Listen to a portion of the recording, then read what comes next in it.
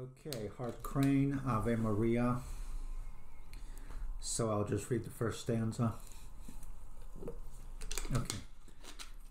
Be with me, Louis de Saint Angel now. Witness before the tides can rest away. The word I bring, O you who reigned my suit, into the Queen's great heart that doubtful day.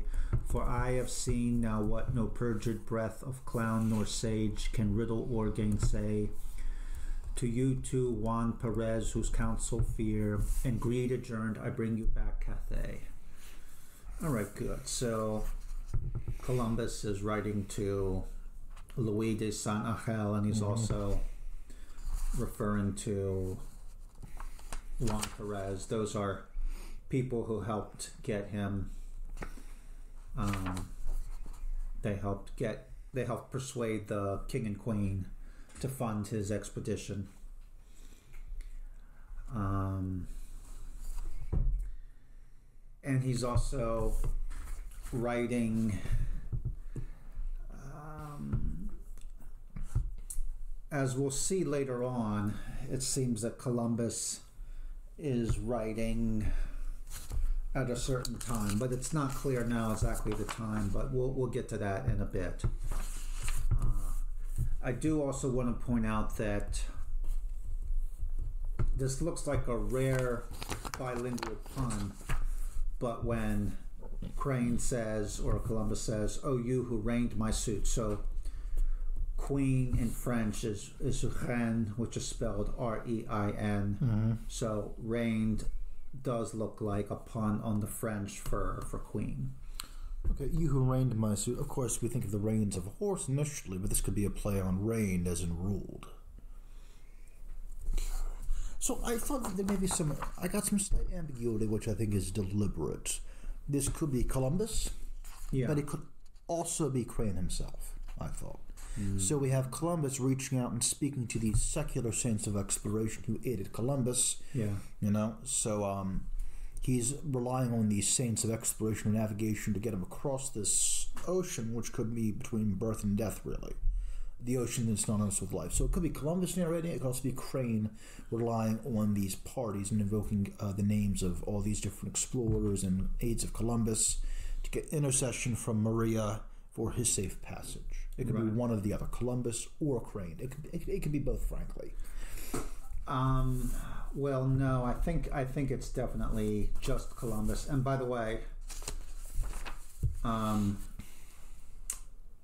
remember I told you that in some editions Crane wrote these glosses on the right side of the page for his poems. Yes. And in some editions the glosses don't appear, but in the original poems they have glosses. So for this poem, he says in the margin, Columbus alone gazing towards Spain invokes the presence of two faithful. Oh, well, I guess that resolves it. Yeah. But even if that weren't his intent, I think even if his intent were ambiguous, I think that ambiguity could carry through legitimately in the poem. No, I doubt it. Okay. One quick item. So I like no perjured breath of clown nor sage could again say. We get the spectrum, one in the clown, one in the sage. So is he in the middle, or is he just apart from that spectrum entirely? I think he's just saying that maybe it's just something that cannot be answered. Like a wise man or a foolish man cannot deny. Okay, sure. Cannot deny this. I don't quite understand exactly what he means by perjured breath. Well, stolen breath of clown or sage can riddle again. So,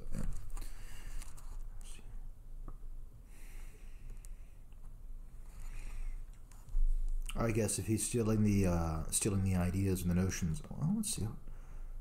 For I have seen what no perjured breath of clown or sage can gainsay. Possibly it just means that what he has seen, no one else has seen before.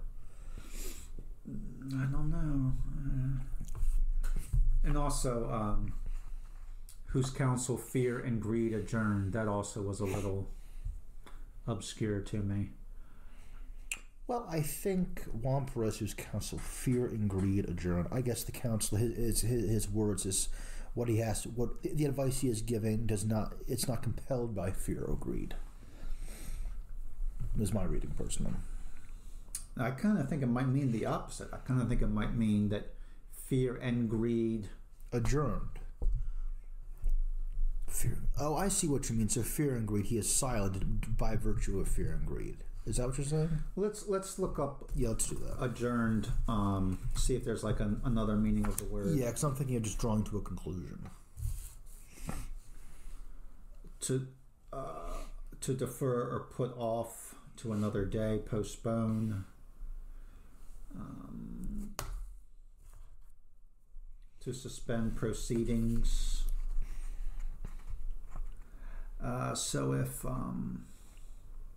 So that could mean whose counsel. So feared and greed suspended their counsel. Mm-hmm. Now, would you say this is catastrophe? Do you get a sense of catastrophe in the first stanza? No, because they. He's successful. He brings back news of Cathay to his partisans that supported him. Well, I know, I concur. But it says, "Witness before the tides can wrest away the word I bring." Oh yeah, seems suggestive of some loss at sea. Oh yeah, so in the stanzas that follow, yeah, it's clear that there's a reference to, like, during a storm, Columbus wrote down everything he could about the voyage. Yes. And he put it in a cask and he flung it out into the sea. Really? Wow. Meaning if he died, hopefully the cask would get back to Europe and people would find out about it. Of course. And then, of course, we get a notion of the tempest in the sea, the angry sea in the second stanza. So you can go ahead and read that? Yeah. Here waves climb into dusk on gleaming mail, invisible valves of the sea, locks, tendons, crested and creeping, troching corridors that fall back yawning to another plunge. Slowly the sun's red caravel drops light once more behind us. Okay. So I interpret... well, I'm not 100% certain what climb into dusk on gleaming mail. It's simply a description of the waves. I mean, it's nighttime. I mean, it's prior to dawn because it says, slowly the sun's red caravel drops light. So this is toward the end of evening. The gleaming mail, that could just be the effect of the of foam. Yeah. The gleaming, dusk, climbing into dusk and the gleaming. These are just like the heaving seas, the stormy seas, if you will. Mm-hmm. I like, bear with me. It is, well, it's also commentary. Yeah, I agree that this is a Columbus speaking now, because it says, "Where our Indian emperies lie." That possessive refers to just the empire itself. Well, now they're claiming they found that Eastern Passage or something to India. Is that right? Yeah, they're claiming that as the empire of the Indians. Right, of course. But by the way, I think invisible valves of the sea. Do you think that refers to the Gulf Stream? So I think it would just refer to tides in general, frankly. Well, currents under the water. Yeah, but currents under the water. Would they have known about the Gulf Stream back then, though? Well, you know, that's a stupid question, because I mean they're not saying the Gulf Stream, but I think it has to do with the motion of the waters, tides, currents, something like that. I think. Mm-hmm. All right. Locks and tendons, crested and creeping. So locks. I interpret that as there are. So a canal lock. So a canal lock, you put your ship in it. Mm-hmm. And you stay there until the water raises you up, and then you can get to the you can progress. So maybe a lock here is a place where the ocean is kind of stationary. But I don't really think that ties in with the climbing waves and the cresting and the creeping and the troughing. Locks, I mean, they're being anthropomorphized. We have tendons. We have locks. I think of almost like I've heard about Poseidon's symbolic animal was the horse. So I'm thinking maybe we're trying to have charging horses, basically, is what I'm thinking.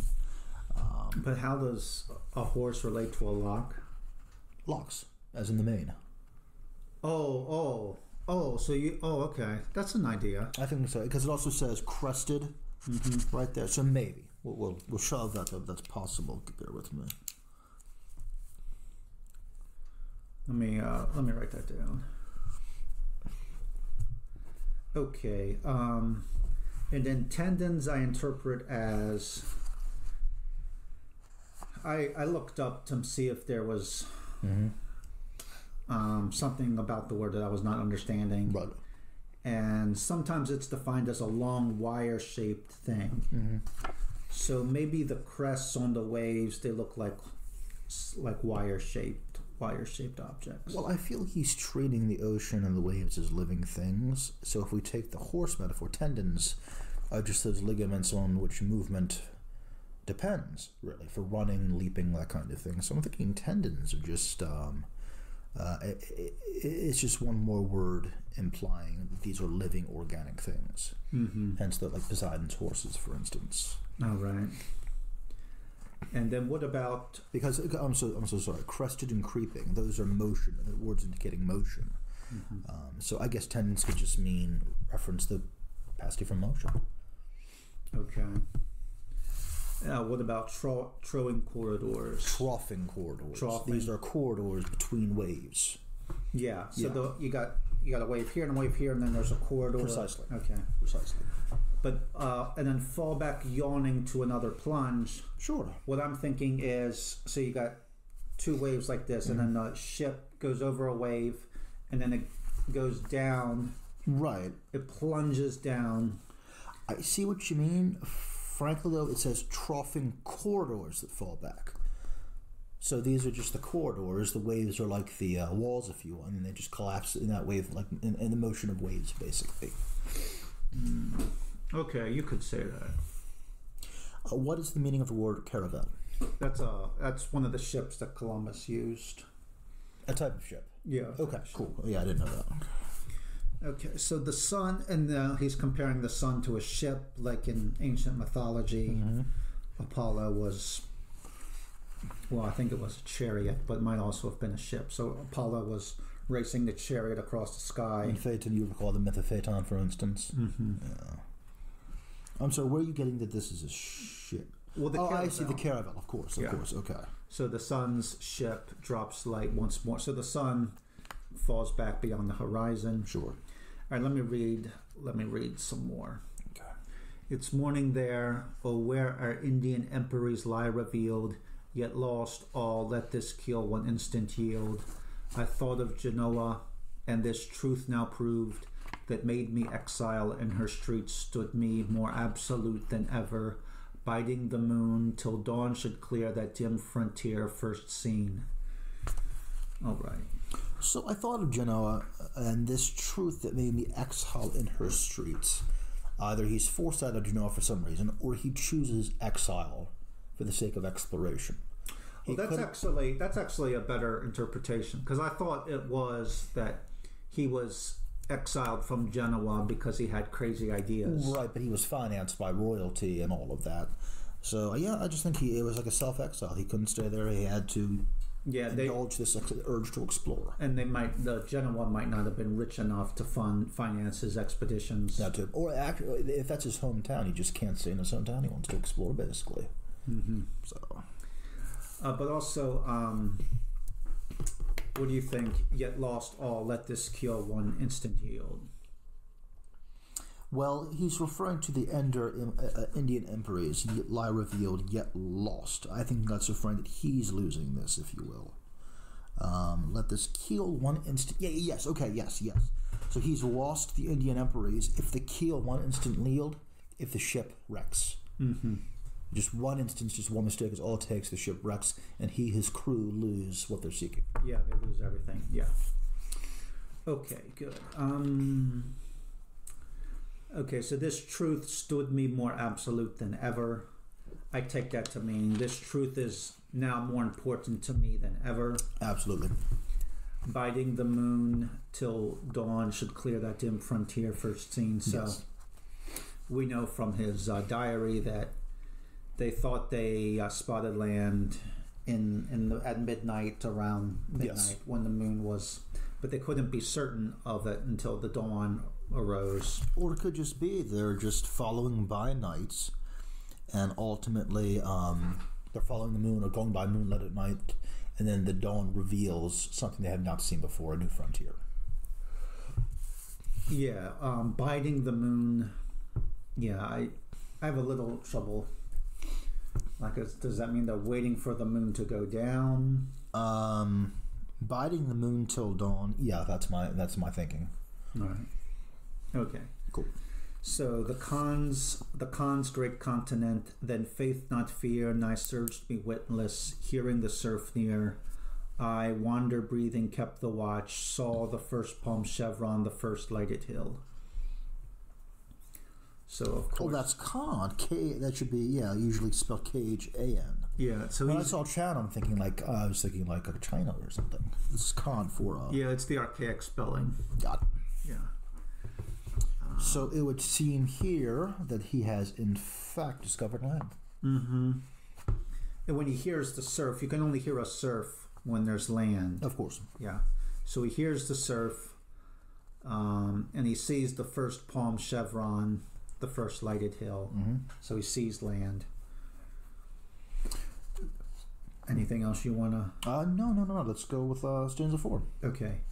And lowered, and they came out to us crying, the great white birds, O Madre Maria, still one ship of these thou grant us safe returning, assure us through thy mantle's ageless blue, and record of more floating in a cask, was tumbled from us under bare poles scudding, and later hurricanes may claim more pawn. So I guess the floating in a cask, that record is what you were talking about. Yeah. Which he tosses overboard, sure. So Great White Birds is pretty obvious. This is the reaction of the natives. Mm-hmm. And the Great White Birds, I guess, would be in reference to the sails of the boats. Yeah. Okay. Madre Maria, still one ship of these... still one ship of these. So he's saying that, there were... How many ships were there? There were 3. Yeah. Pinto, Santa Maria, and... Nina, Pinto, and Santa Maria. Right. And he's saying that provided just one of those ships returns with this news back to his country. Yeah. That's ideal. If not, he's cast there's this cask which he's thrown overboard. Yeah. And by the way, Kramer thinks that the title of the poem, Maria, refers to the ship. versus Mother Maria. Okay. Well, that seems sensible. Sure. Yeah. And also, Kramer points out that ageless blue, apparently blue is associated with the Virgin Mary. That's like her. And I think Mantle's ageless blue could also refer to the blue of maybe the blue of the sky. Mantle's ageless blue. Oh, yeah, I'm not sure on that. I guess he's saying, assure us to that Mantle's ageless blue, like give us fair weather to guarantee a safe return to the country, to Europe. Yeah. And by the way, I don't understand the first 2 words, and lowered. Yeah, this was interesting.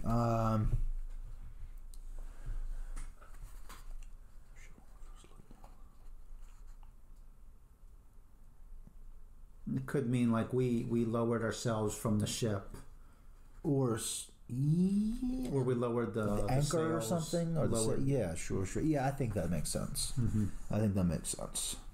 All right. I like this though. And later hurricanes may claim more pawn. Yeah. But so that more pawn ends with, I can't tell. Is that a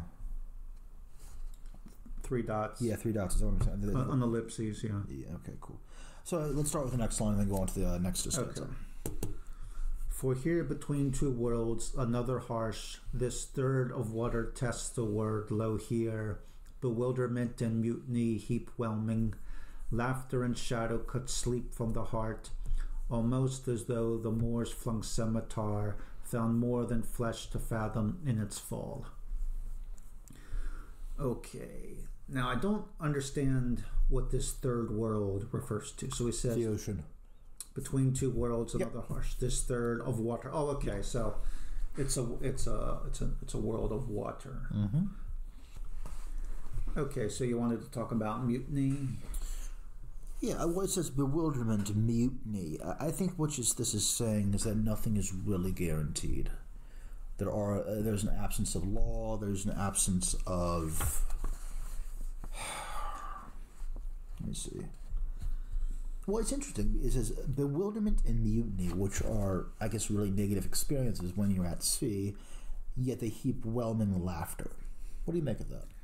Well, Kramer thinks that, and I think he's right, that Columbus refers to a lot of mutinies in his outbound voyage. His outbound voyage? Yeah, going to the islands. Okay.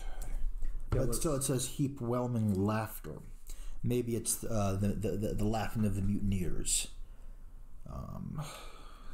I looked up whelming to see if there's a different meaning of the word. Sure. Sometimes it means capsizing. Oh, okay. Interesting. So bewilderment. So bewilderment could be just unfamiliarity with the terrain, shoals, storms, that kind of thing, and the mutiny as well, which would sabotage the voyage, I guess you could say. Yeah. I'm still a little unclear on use of the word laughter. Yeah, I am too. Unless that refers to the mutineers. It could be like mad laughter. That too. And shadow cuts sleep from the heart almost as the Moor's flung scimitar found more than flesh to fathom in its fall. Yeah. Now,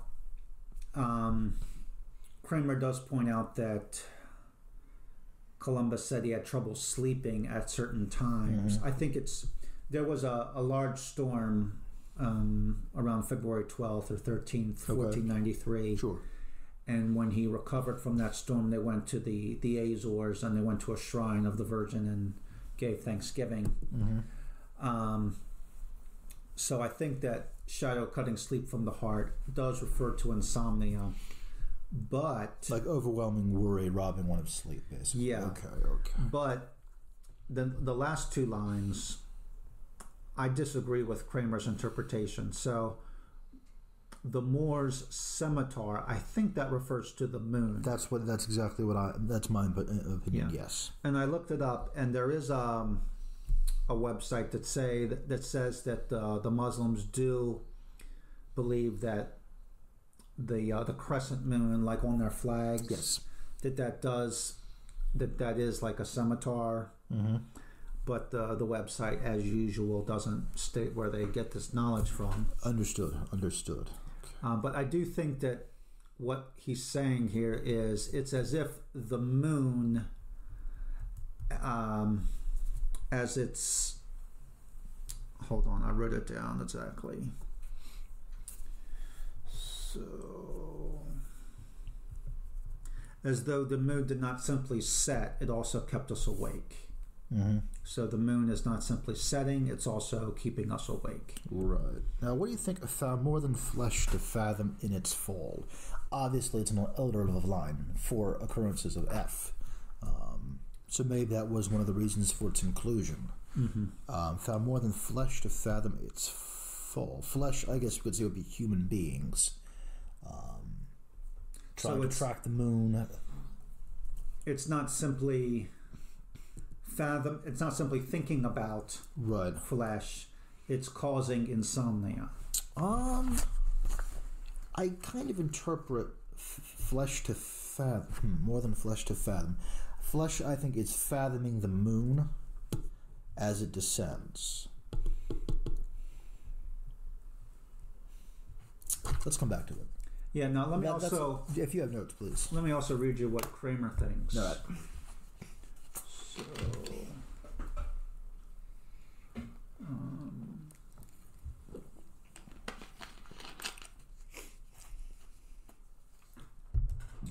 He also believes that fathom means dig into. He thinks that fathom means dig into here. Well, it's a nautical measurement of depth. Fathom. Fathom. So let's see if we can do something to see. But here, let me read you the Kramer's interpretation. So, shoot. The blow would come as if at the hands of the Moors, whose power in Spain ended under the reign of Isabella and Ferdinand. The Moors' iconic flung scimitar, linked to the whelming sea by Crane's use of fathom to mean dig into, would exact revenge even as it fell in defeat. So I'm wondering if the fathoming, it seems that the moon is disappearing into the ocean.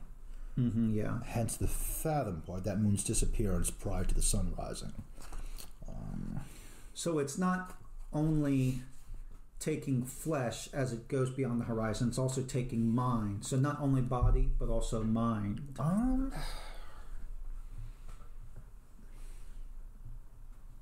Fleshed. Found more than flesh. What's being fathomed is the fall of the moon. And flesh or human beings fathoming or grasping the fall of the moon. Well, I think the subject is scimitar, which is moon. Right, but the verb is found, and the object is more than flesh. No, I think the object ultimately the flesh is fathoming the fall of the moon. Is my thinking. No, which will correspond to the fact that, I mean, for navigation they had to follow the moon, follow the signs of the sky. I'm just still not clear when it says, hold on, found more than flesh to fathom. I think flesh just really refers to human beings fathoming or viewing the fall of the moon, is my thinking. But I'm still not clear on the use of the word, of the phrase, found more than flesh. Yeah, like I said, I think it means not only did it find body to fathom, it also found mind to fathom. I think it's a little too metaphysical, honestly. I think it's probably more simplistic than just saying it's a reference to navigation by night, is my thinking. Yeah, but how do you paraphrase it into something intelligible? Right, and in order to do that, I would need to work out what it means by. All right. Well, let's come back. Yeah, we'll come back to it. That's fine. Come back to it. Now we still have to do. Yet under tempest lash. Do you want to go from there? Yeah. Yet under tempest lash and surfeitings, some inmost sob have heard dissuades the abyss, merges the wind in measure to the waves. Okay, so I think sob refers to the sailors afraid that they're going to be drowned because of the storm. And also, I would say perhaps prayer as well, because it dissuades the abyss. Yeah, so they're praying to God to not plunge them into the abyss. Right, and merges the wind in measure to the waves, so there's that congruence, and hence the tempest dies away. No, I thought that meant, like, during the storm, the wind and the waves appear to be the same thing. No, merges the wind in measure to the waves. Well, the dissuading of the abyss, I think, would be the abating of the storm, ultimately. And then merges... No, the sobs are praying... Right, and they successfully dissuade the abyss, which means that it brings them out of danger. So they're no longer in danger of sinking and drowning. And then that prayer basically has a pacifying effect on the wind and the waves, if that makes sense. So you're saying that the sobs warded off the abyss. Yes, by divine intercession, you could say. And made the wind and the waves one. It's like they're measured. So if you have a conflict of wind and wave, you're going to get this tempest, the ocean, etc., etc. If there's that harmony, you think of it, use the word harmony, for instance. Okay. And then, so they're out of danger because of these prayers, is my thinking. Yeah, actually, I think that does make more sense. So, the wind and the waves, if they're in harmony, then there's not this... raging tempest kind of thing, sure. Yeah, let me write that down. Okay. All right, next stanza. Series on series infinite, till eyes starved wide on blackened tides, accrete enclose, this turning ronger hole, this crescent ring, sun cusped and zoned with modulated fire, like pearls that whisper through the doge's hands. Okay. So I don't know if series on series infinite refers to infinite series, but I think it means the waves appear to be infinite. Precisely. Yeah, that's my interpretation. Now, till eyes starved wide on blackened tides, that could either mean the eyes are bored looking at the same thing, or the eyes is a synecdoche for the sailors, and the sailors are starved because they don't have enough food. Well, it says eyes starved wide. My interpretation is people have been waiting, like straining their eyes to see land, if you will. Okay. So yeah, till eyes starved wide on blackened tides, even at nighttime, they're trying to find any sign, any indication of that they're approaching land. Okay. And then now this is interesting. Till eyes starved wide, accrete after blackened tides. I was a little unclear on what accrete would mean. I guess maybe just the cumulative effect of all that watching and all that waiting, perhaps, of trying to just see. So it's like almost like it implies exhaustion to me. Maybe even a lack of hope because they just don't see land as of yet. Now I think that what follows, the next 3 or 4 lines, are my favorite. Do you want to go ahead and read that? What do you think of those first 2 lines? So, enclose this turning Ranger hole that refers to the earth. Yes. And then this crescent ring also, the crescent ring is the horizon. This is from Kramer. Mm-hmm. So the horizon looks like a crescent. It looks like an arch, the horizon. Sure, of course. And then sun cusp, the cusp is where 2 arches meet, kind of like a keystone. Of course, yeah, sure. So the cusp sun could also just mean edge. Okay. As well. Yeah. So the sun is setting on the horizon, yes. and it's linking these 2 arches. And we have the effect with the clouds, the zones of modulated fire. That's sunlight manifesting on the clouds and the horizon, that kind of thing.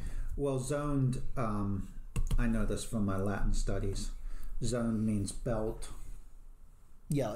I think usually I think I've heard the term end zoned, but it would still be the horizon at like dawn or something. So I think this means the earth is belted with fire, meaning the sun. The sun is going around. Or I would just say it could just refer to that horizon of 360 degrees all the way around, which is ignited by the dawn.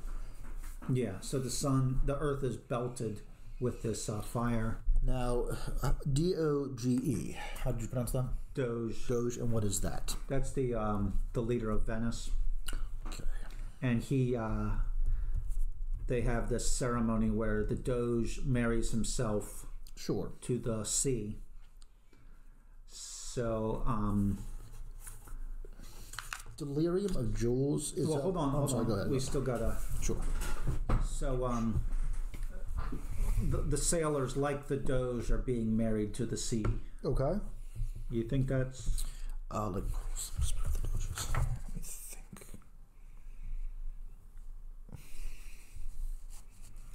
I'm not sure I would say that. Good grief. Like pearls that whisper through the Doges. Wait, let me go. It says, yet no delirium of jewels. Mm-hmm. I kind of put this to mean that maybe there was an expectation of treasure and treasure was not found, perhaps? I interpret it as the jewels of this land are not just imaginary, they are in fact real. So it's not an imagination of jewels. There are real jewels here. I see what you mean, but delirium I don't necessarily interpret as like a vision of jewels. Rather, someone just gets so overwhelmed by jewels versus like, well, what I'm looking at isn't actually a jewel. Right. I think Crane is giving a new meaning to the word delirium. Maybe delirium, then maybe like they used to speak of things like gold madness or something. Someone would be so obsessed with hoarding gold, so to speak. So delirium of jewels, maybe like a maddened monomaniacal striving for jewels or for wealth, maybe. I stand by my interpretation, which is the jewels of this new land are not just imaginary, they're real.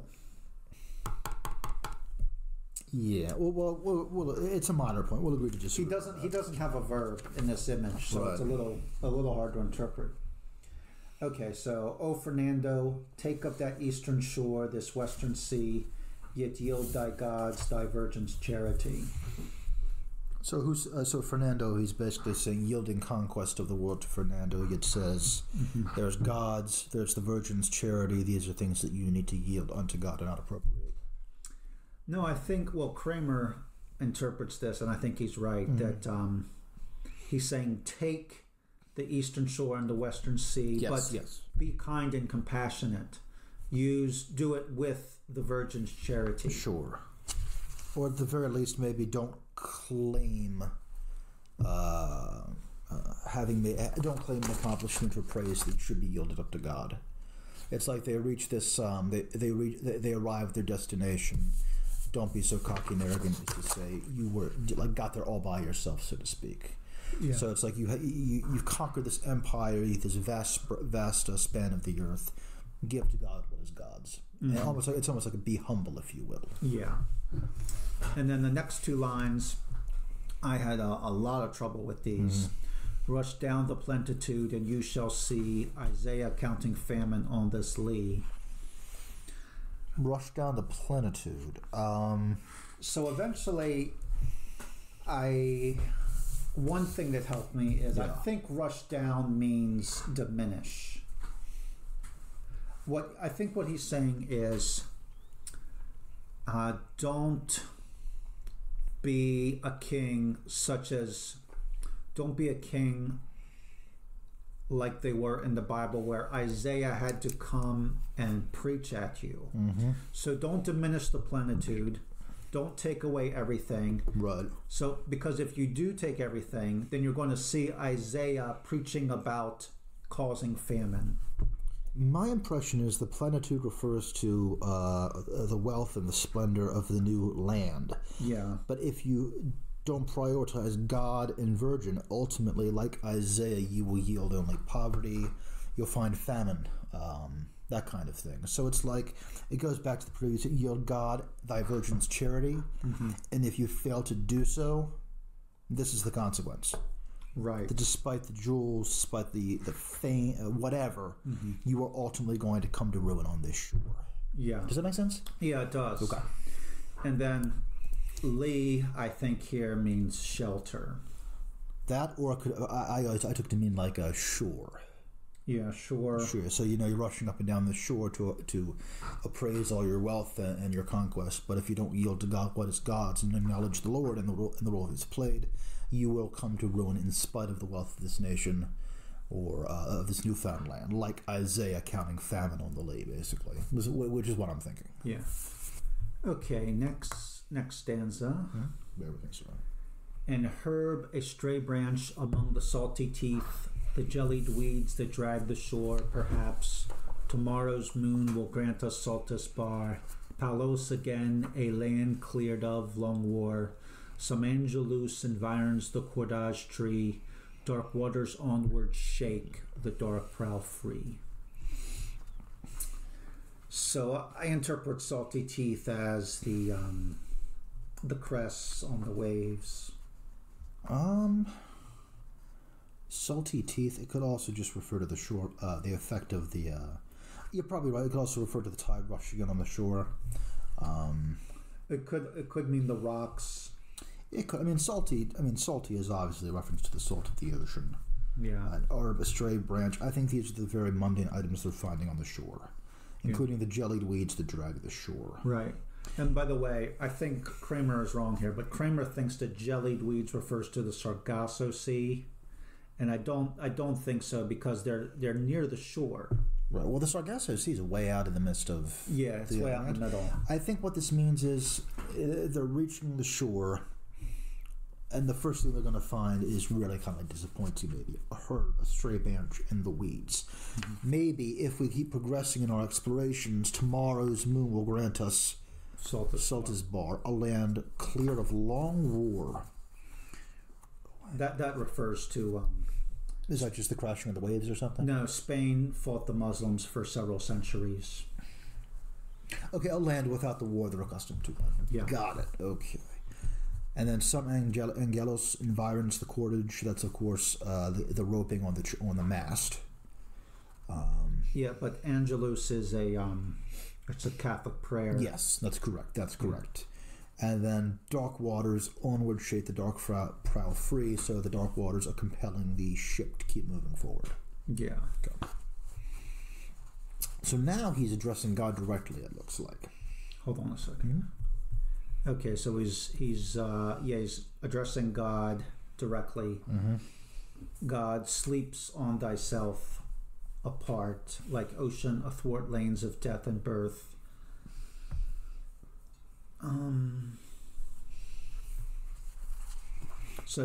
So for some reason God sleeps on himself, since he's everywhere, since he's omnipresent. Well, it could actually sleep on that. It could just mean there's a term in theology called aseity, which refers to God's complete independence. Mm-hmm. So that's what it could refer to. Okay.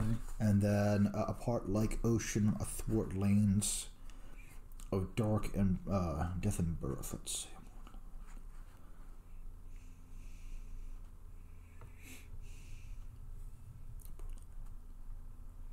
Again, that may be referring to the same concept as aseity. Ocean athwart lanes. So the ocean is not reliant on or in contact with death and birth, and as such, it's like God is not influenced by or connected with death and birth. Or it could be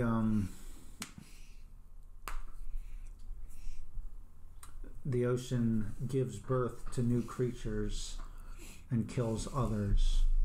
So the ocean has lanes of death. So the ocean both kills and gives birth. Well, I think that goes back to the original metaphor I was thinking, where ocean is representative of life between two shores, birth and death, which was my thing. But so would you agree with me that it means God who sleeps on yourself apart, like the ocean, which both gives birth to new creatures and kills others? I think it's possible. I'm not yet willing to commit myself to that specific interpretation, but I think he's comparing God to the ocean. Athwart lanes of death and birth seems to me like it's separate from or apart from death and birth, if you will. I'm still inclined to say that one shore represents birth, the other represents death. And maybe the ocean is unaffected by such? No. Because there are lanes sure. within the ocean. No. Lanes would be one lane between one lane of birth, one lane of death. Hence the plural, I think. No, I kind of think that there are lanes within the ocean. Has several lanes. I realize that, but again we go back to, hold on.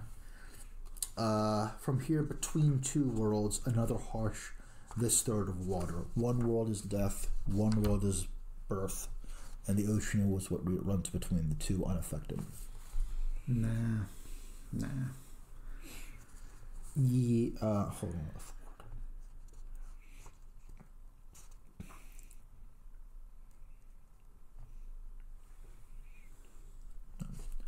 Well, we'll agree to disagree on that one. Okay, all right. And all the eddying breath between dost search cruelly with love thy parable of man. So God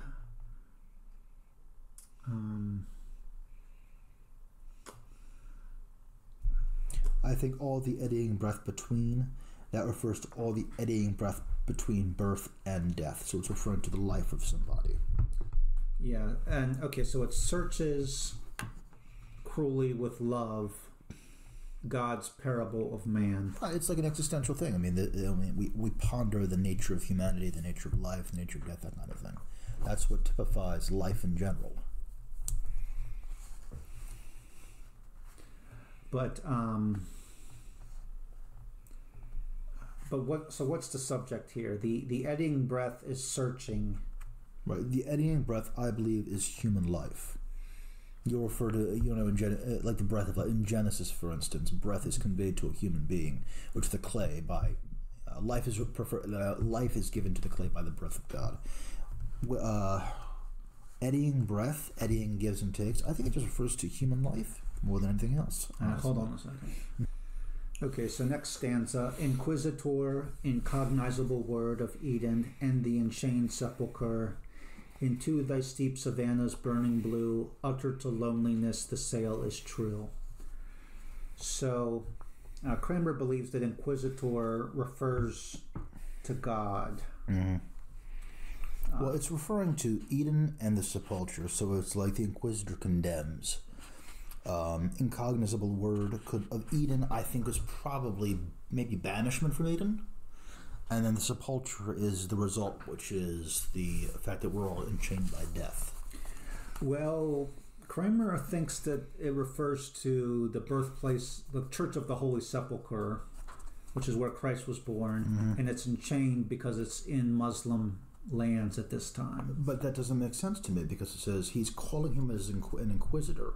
And the reason he's an inquisitor is because of this command, the incognizable word, which the condemnation of man was expulsion from Eden. And then when it says the enchained sepulchre, I just think that means death, really. The fact that we are subjected to death as a consequence of being kicked out. Why is it enchained? The enchained sepulchre. Oh, I see what you're saying. Does it necessarily have to mean it's wrapped in chains, or that function? Enchained sepulchre. I think what it means is there's a. And also, why is it capitalized? If it were in lowercase, it could refer to any sepulchre. Sepulchre with an uppercase S refers to just death in general, I think. Now, it just says enchained, which means, it's a standard in theology that God is in full control of death. Death does not run rampant outside of God's will, his design. So my thinking is this: the Inquisitor, the incognizable word, this is just the desire, the mandate of God. And this is of Eden. Now, I thought of Eden could be the creation of Eden, but I think it means the expulsion from Eden, and the consequence of that is we're bound to death, enslaved to death. Well, I think it refers to God, but we're just arguing over why is God referred to this way. Right, precisely. So I think it would be something like the word of Eden would be the warden of Eden, the guard of Eden. God is the guard of Eden. But why is there a guard? He's a guard because so that humankind cannot return once kicked out. So we're basically saying the same thing, I think. Yeah. So you're going to stand by the interpretation of enchained sepulchre as death overall. All right, hold on. Okay, and into thy steep savannas burning blue, utter to loneliness the sail is true. So savannas would refer to the grasslands of the New World. It says burning blue, though. And it says, utter to loneliness the sail is true. Steep savannas, I think, plural, it just means blue sky, blue water. But why would savanna refer to sky? Well, these are largely unexplored, I guess. But I do admit that because it says thy, this is God's savannas. So why would God have savannas in the New World? He has savannas everywhere. But I'm not referring to a literal savanna. I think it's just a metaphor for sky and sea. Yeah, okay. Metaphor for sky and the sea. Yeah, I think that's probably a better interpretation. Now, as far as utter to loneliness, the sail is true. I think loneliness refers to the ocean is lonely because nobody sails on it. Or it could also be that the boat itself is lonely because it's the only one of its kind in these savannas. I think both interpretations would fit. Yeah. All right, let me write this down. Who grindest o'er and arguing the mass subscribes holocaust of ships, O thou, within whose primal scan consummately the glistening signores of Ganges swim. Okay, so grinding the ore, that could probably be the ocean. Yeah, I'm thinking arguing the mass is the same thing, basically. Hence the holocaust of ships. I interpret arguing as exposes flaws in. I would just say arguing the mast. Arguing I wouldn't take, obviously not literally. I think it just means struggling with the mast, inflicting damage on the mast, and that could potentially cause shipwreck as part of the Holocaust of ships. I think who grindeth the oar, we could also say who arguing the mast. It's the same thing we're talking about, I think. And so the oar is what's being damaged, and the mast also could be damaged. Hence the it subscribes to the Holocaust of ships. Mm-hmm. And within whose primal scan consummately the glistening signores of Ganges swim. So, well, the primal scan is obviously God. Yeah. Consummately, I guess. Yeah, we're talking about God's perspective, for instance. So signores would be dominions, or of course, of the Ganges. Right. Right. They swim in God's scan. Yes. Okay. Let's continue. Okay. Who send his greeting by the corposant, which is I'm sorry, go ahead. And Tenerife's garnet flamed it in a cloud, urging through night our passage to the Khan. Te Deum laudamos for thy teeming spawn. Well, corposant, I believe, it's like a will-o'-the-wisp in a nautical context, as I recall. It's St. Elmo's fire. That's the one. Yeah. Okay. What is now? I don't know what Tenerife's garnet means. Tenerife is one of the islands of the Canaries. Okay. And apparently Columbus saw a volcano erupting on one of these Canary Islands. Sure. And garnet means mineral. It's a kind of stone. It's got it right, of course. Yeah. So the volcano is exploding. These minerals, flamed it in a cloud, would refer to the volcano eruption. I think flamed it in a cloud could also have a double significance, being the phenomenon that was guiding the Israelites through the desert. Yeah, so he sees himself as being guided to the new world. Precisely. By a pillar in a cloud. And of course, so by day it was a cloud, by night it was fire, urging through night our passage to the Khan, or in the Israelites' terms, passage to the new world. Te Deum laudamos, we praise you, God, for thy teeming span. Sure. Okay. Of all that amplitude that time explores, a needle in the sight suspended north, yielding by inference and discard, faith and true appointment from the hidden shoal, this disposition that thy night relates, from moon to Saturn in one sapphire wheel, the orbic wake of thy once whirling feet, Elohim, still I hear thy sounding heel. So I think this is rife with the imagery of navigation. Mm-hmm. Needle in sight, of course, references the compass, but he's going by the compass. He's going by the night signs in the night sky to avoid the hidden shoal, for instance, any dangers, that sort of thing, and maintain the correct course. Yeah. And apparently discard is, according to Kramer, it has an archaic meaning here. Discard means like inference. It's synonymous with inference. So what could also mean yielding by influence, but also by exclusion. So it's like you see possibilities and exclude them as being viable, right? So it's a noun here. It's not a verb. Right, I agree. And then I also think Crane's, he's got the and in the wrong place. So it should be inference, discard, and faith, or inference, discard, faith, and true appointment. I think they're just two pairs. Yielding by inference and discord and faith and true appointment. I guess maybe it would sound cumbersome with the additional "and." I think it would make more sense if faith were actually fronting the next line. Well, I think the normal way to do it is if you have four items, you say W, X, Y, and Z. Yes, precisely. But Crane has it W, N, X, Y, and Z. So the orbic wake of thy once whirling feet, I think, just refers to the heavens, basically. It's one sapphire wheel, so it's referring to the wheel of heaven, if you will, which is spun by God's feet. Yeah. Okay, let's read the next stanza. White toil of heaven's cordons mustering, in holy rings all sails charged to the far, hushed gleaming fields and pendant seething wheat of knowledge. All right. Well, I thought that white cordons of heaven would be the clouds. I think mustard and holy wigs. So I feel this is the objective. All of these sails and all these explorers are going to converge on this land. With there will be more. The objective of exploration is the gleaming fields and the seething wheat of knowledge.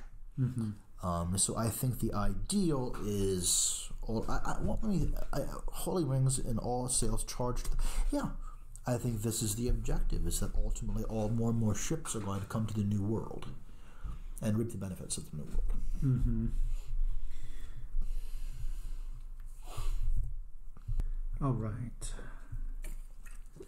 All right, next stanza. So I think we're on...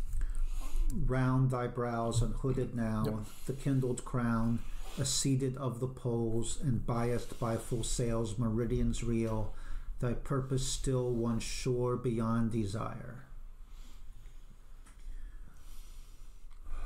So I think the kindled crown refers to these clouds lit by the sun at dawn. But I thought it referred to the crown of Spain, and he's been granted. You remember how the Pope divided the world into the Spanish part and the Portuguese part? Sure, of course. But that doesn't quite make sense, because the Pope didn't grant the North and South Pole mm-hmm. to Portugal and Spain. So that's the problem with that interpretation. I think, simply put, the kindled crown is the same thing as the toil of heaven's cordons, mustering and holy rings. I think it's just the kindled crown is the clouds lit by dawn, lit by the sun. Yeah, that's probably... and then it says, meridians will be the highest points. Mm-hmm. Reel thy purposes. Do you think maybe they just... it almost sounds like they're reeling from astonishment at the possibility of God's... I have reel here as droll out. They're drolling out God's purpose. Like reeling... Yeah. No, I think it means reel like, I reel in astonishment. I don't think so. Because normally, in that sense, reel is intransitive. Mm-hmm. Like we're reeling, or... Yeah, that was curious. I thought maybe drawing out thy purpose, though. They expose your purpose. The meridians. Maybe they're just trying... But then again, how does that happen? How do meridians do that? Yeah, that's a good question.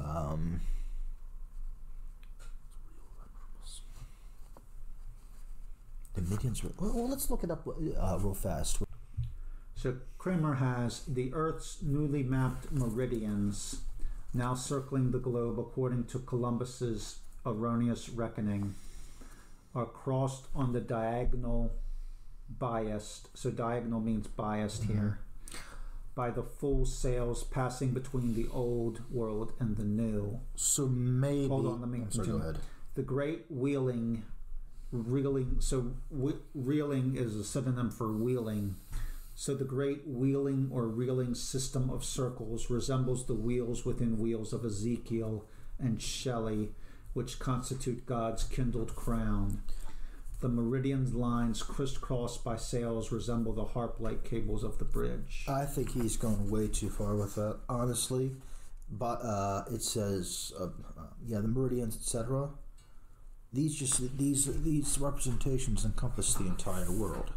They they surround the world, and that is God's purpose. That world. I think he just may refer to it could be a cartography metaphor, actually. Well, charting the world, charting God's... Yeah, but that's what Kramer is saying. Okay. Well, he was getting into the chariots of Isaiah or something. Of Ezekiel. Right. And I think that goes a little too far. I think it's just, this is the consequence of exploration. We're going to map out the known world as God created it. Okay, but... So the meridians refer to the lines of longitude. Yes. And they are crossed by the sails of Columbus. Mm-hmm. And that's seated at the poles, the North and South Pole. Mm-hmm. So I think it just means exploration is going to encompass and chart out the full breadth of creation. But what does a seated here mean? Does it mean given? No. Let's see. What are some... let's see. Hi, sweetheart.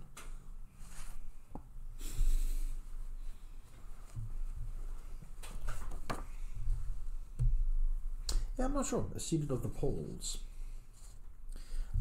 I just think this is what we're seeing here is the endpoint of the ideal endpoint of exploration. But you're not answering the question. But seated, I'm not clear exactly the meaning of what. Yeah. Do you have the? No, a seed normally means given or grant. I mean, let me look up, see if there's some other obscure meaning of the word.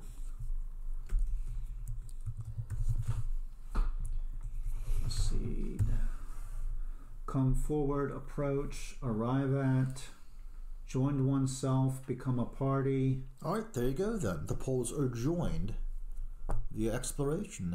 It refers to that metaphor of the world being known and mapped out and explored as a whole. So the meridian would be latitudinal, and then North and South Pole would be longitudinal. So what's the subject? What's being seated of the poles? Maybe he means the kindled crown joined the poles. No, that doesn't work. Okay. All right. The seas, green crying towers, a sway beyond, and kingdoms naked in the trembling heart.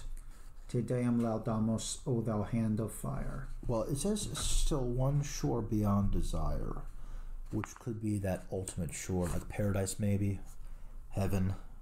Mm-hmm. And then, yeah.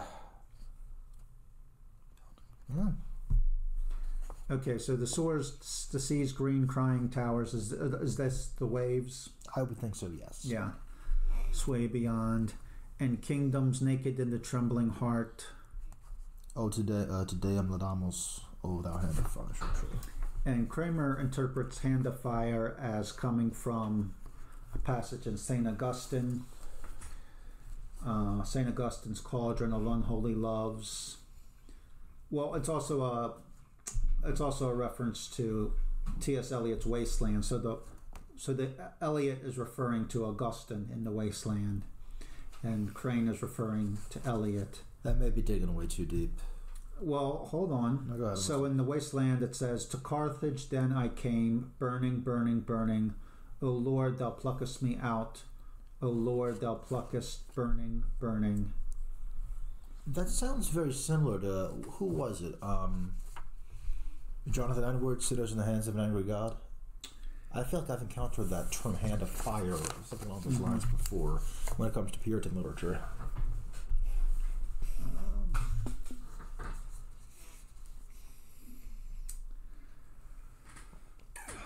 But why Crane if he's referring to St. Augustine here, it's not clear why he would be doing that. Right. I'm not convinced that that's a proper conclusion to draw. That may be stretching a little bit. Yeah. All right. So I think we're just going to have to chalk that up to not known. Sure. Okay. Are we done? Yeah, we're done. All right. Awesome.